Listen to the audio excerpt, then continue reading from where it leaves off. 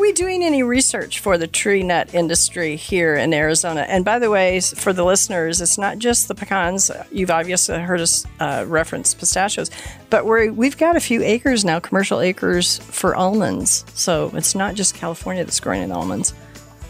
There is research going on. The University of Arizona has researchers, and plus they've recently done quite a bit of work on zinc. We used to have only zinc sulfate, which is a powder. You mix it and spray it on the leaves. Now there's formulations they've determined that you can put in the irrigation water, so you don't have to drive your tractor out there and spray the trees, which is a big help. Yeah. They're doing research on a product called ethafon, which is it's a hormone, but it helps the nuts mature quickly. Because right now we harvest twice because some of the nuts will be ready and some won't.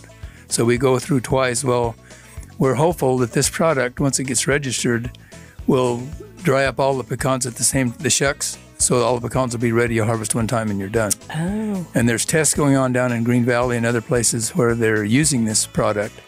And it's pretty encouraging, but it's not registered yet on pecans. It's registered on other crops, but not on pecans. Is it a natural hormone? Yes. Okay. It's basically ethylene, which is a natural hormone in citrus and pecans, and that's what it's already that's what triggers hormone. the shuck to open is the meat gives off a little bit of the ethylene gas. Rosie on the house, every Arizona homeowner's best friend.